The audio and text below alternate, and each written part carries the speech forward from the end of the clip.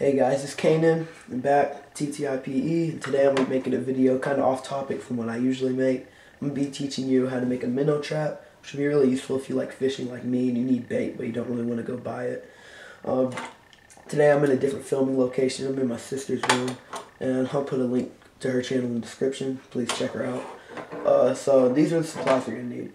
A scissors, Sharpie, or any kind of marking utensil, a box cutter, and a bottle or gallon or anything that you want. I got the ghetto version of Kool-Aid right here. That's what I'm going to use because I'm black. Now that's what you're going to do. You're going to find your bottle right at the tip, right where the head kind of breaks off into the body. You're going to mark a straight line all the way across. All the way across, you're going to make a line. And then with your box cutter, you're going to make one incision right there. Kind of just come down. You might not need your scissors, but for thicker bottles, you will definitely need your scissors.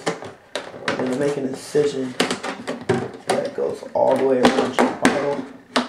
Trying your best to follow your blue line. I'm going to use scissors now because this got a little too thick. I'm just going to cut.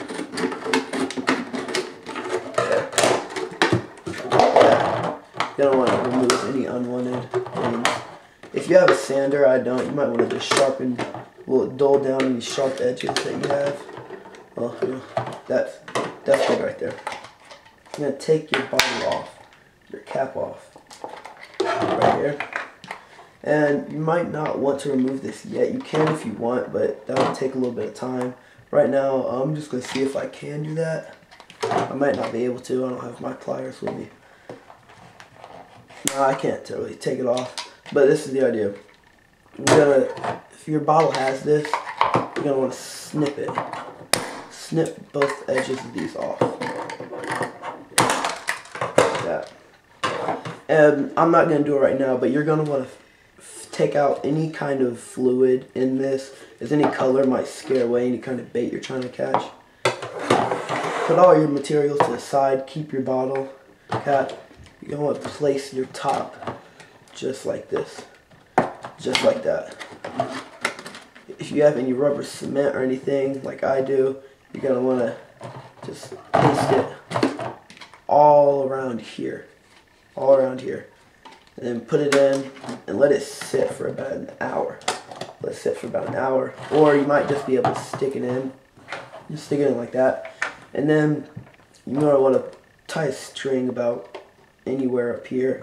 Put it in a lake or river or whatever you're going to find your minnows at. Place your bait in this hole down in here. And if the minnows are trying to get the bait, they're going to come in through here and they're not going to be able to come right back out.